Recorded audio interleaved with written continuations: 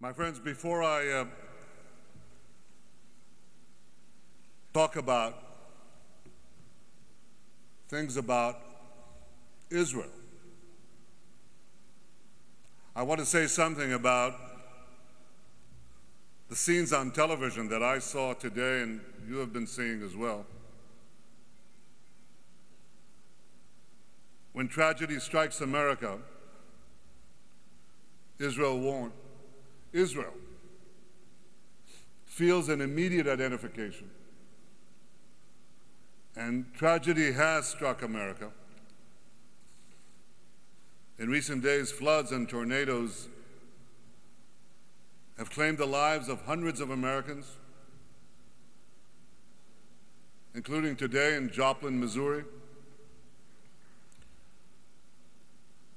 All I can say is, America, we're with you on this day, on every day.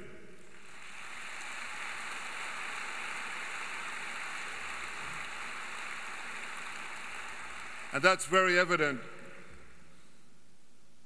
from the things I just heard from my two close friends, Speaker of the House John Boehner, Senate Majority Leader Harry Reid.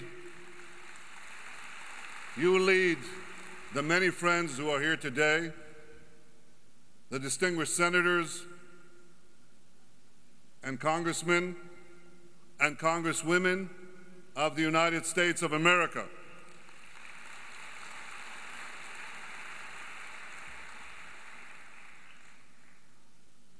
I want to greet AIPAC President Lee Rosenberg. Rosie, I learned the other day that if I take you on, it's not going to be in basketball, it will be in soccer.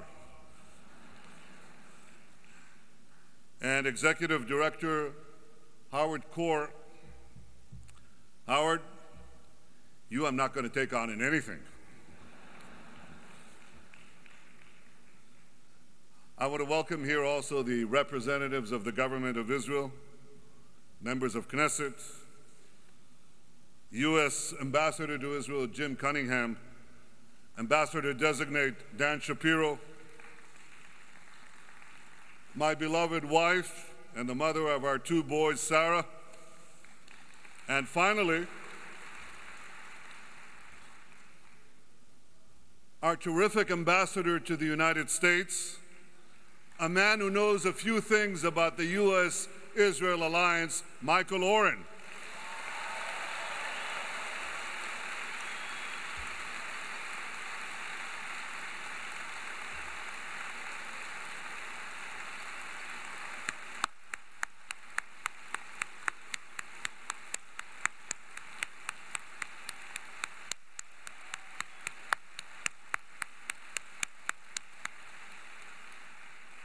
To all our supporters in this great hall, and to the millions of supporters across this great land, the people of Israel, thank you. Thank you for your staunch commitment to Israel's security. Thank you for defending Israel's right to defend itself.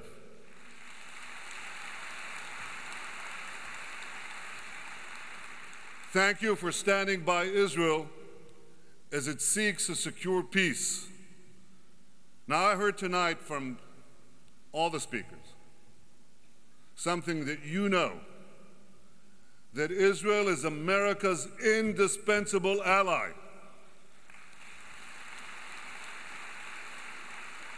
You understand that Israel and America stand shoulder to shoulder, fighting common enemies, protecting common interests. You know that Israeli innovators help power computers, fight disease, conserve water, clean the planet. Your support for Israel flows from the heart. You see, it's not just what Israel does, it's what Israel is.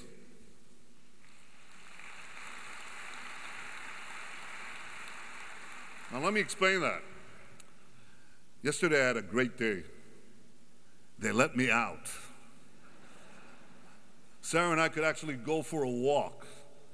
And I have to congratulate the American security services. They're a little more generous than ours. So we walked along the Potomac. And we got to visit Washington's majestic memorials. I read Jefferson's timeless words, "We hold these truths to be self-evident that all men are created equal." I read Lincoln's immortal address, "Government of the people, for the people, by the people." Now let me tell you why these words resonate so powerfully with me and with all Israelis. Because they're rooted in ideas first championed by our people, the Jewish people. The idea that all men are created in God's image, that no ruler is above the law, that everyone is entitled to justice. These are revolutionary Jewish ideas, and they were spoken thousands of years ago, when vast empires ruled the earth. Vast slave empires ruled the world, and the Jews spoke these truths.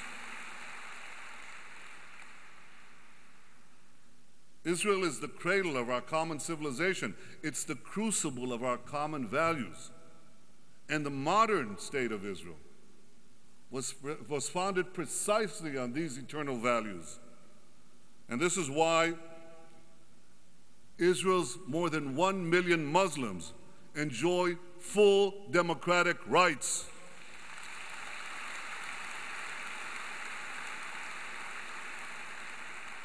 This is why the only place in the Middle East where Christians are completely free to practice their faith is the democratic state of Israel.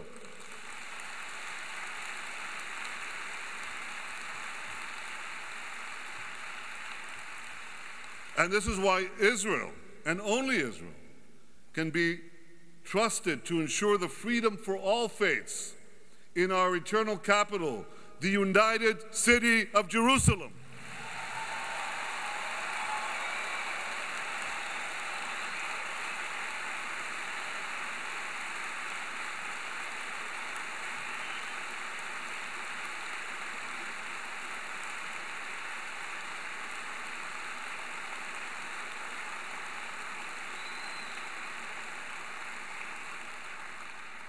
My friends, Israel and America have drawn from these deep wellsprings of our common values.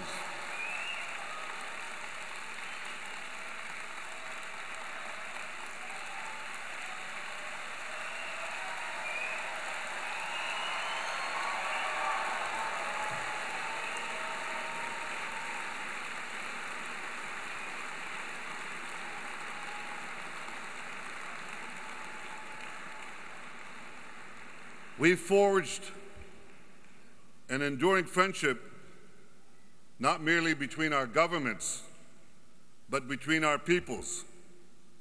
Support for Israel doesn't divide America, it unites America.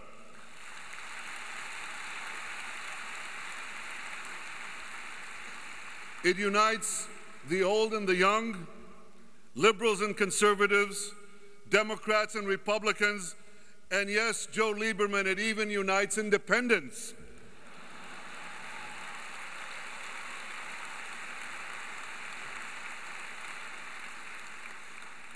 I want to take this opportunity to salute one of the great senators in my lifetime, a man who's given unbelievable service to his country, America, and has been unbelievably dedicated to Israel and the Jewish people. Thank you, Joe Lieberman.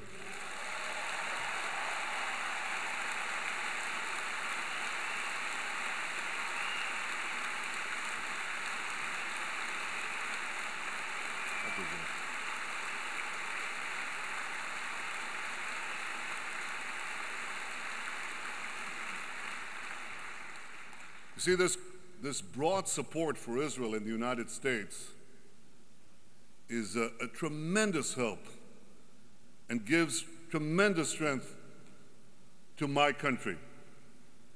And since Harry Truman, Israel has looked to American presidents to stand by it as we meet the unfolding challenges of a changing world.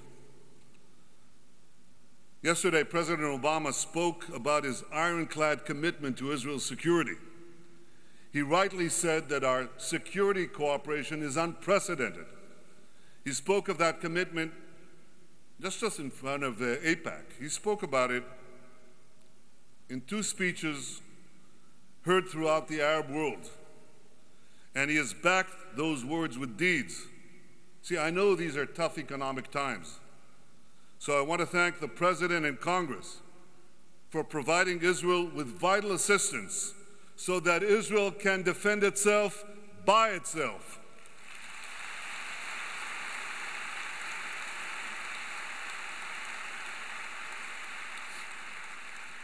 I want to thank you all for supporting the Iron Dome missile defense system. A few weeks ago, Hamas terrorists in Gaza fired 8 rockets at our cities, at Ashkelon and Beersheba. Now, these rockets never reached their targets. Iron Dome intercepted them in midair.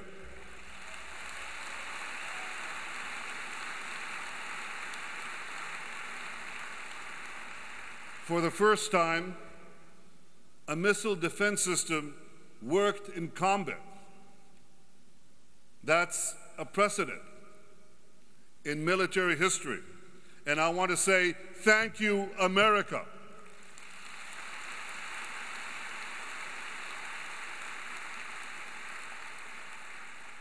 Now, America and Israel are cooperating in many other ways as well. We're cooperating in science, in technology, in trade, in investment.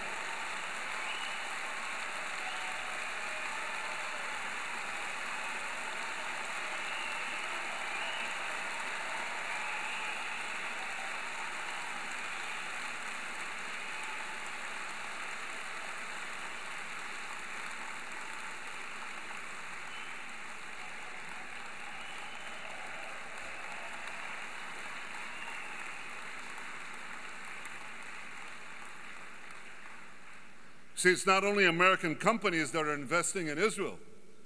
It's Israeli companies investing in America. In the last decade, Israeli companies have invested more than $50 billion in the United States.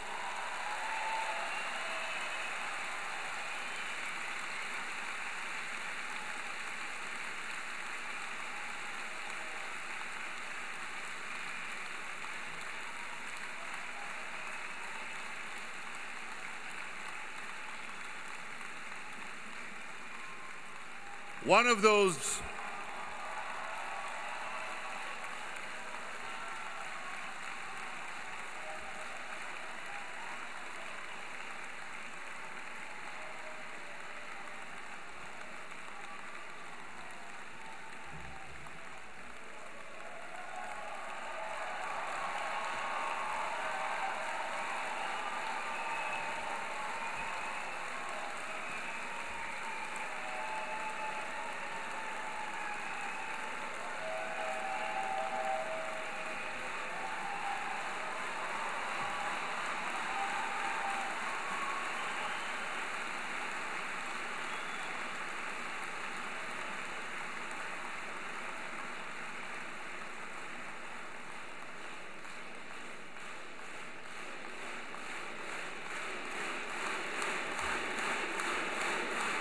Thank you. Thank you. Thank you.